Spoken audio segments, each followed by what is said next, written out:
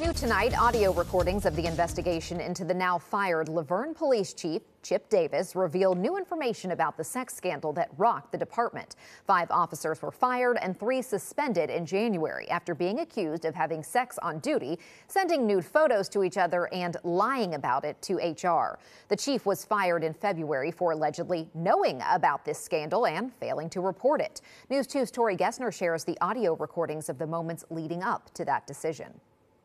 January 9th, the third-party investigation is launched. Almost a month later, the Vergne Police Chief Chip Davis would be fired by the city.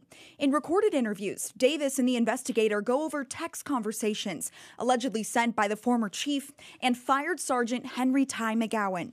He didn't send it to me as Sergeant McGowan. These were personal phones. He sent to me as Ty and Chip. Investigators say the texts prove Davis knew about the sex scandal in the police department, but didn't report it and may have even encouraged it.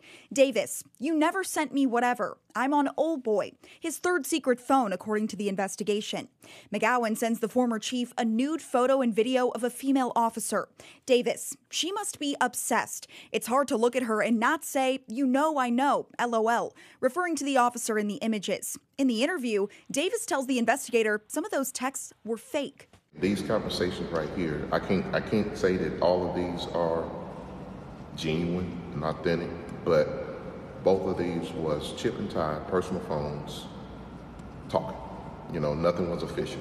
The texts go on to say, Davis, it's out in HR, talking about it now, referring to the sex scandal. All bets off. So when I said all bets off, it was in regards to, hey, if Lewis don't come and tell me anything, then I can't help him. So all bets off. I'm just, not saying that we had a bet on anything like that. It's like it goes back to he done deleted some stuff. The former chief accusing McGowan of doctoring the conversation. Eventually, Davis admits to knowing about the scandal, but says he still wasn't required to report it to HR, citing city policy.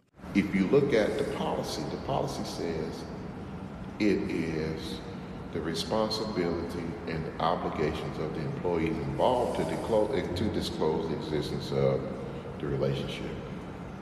Nobody disclosed.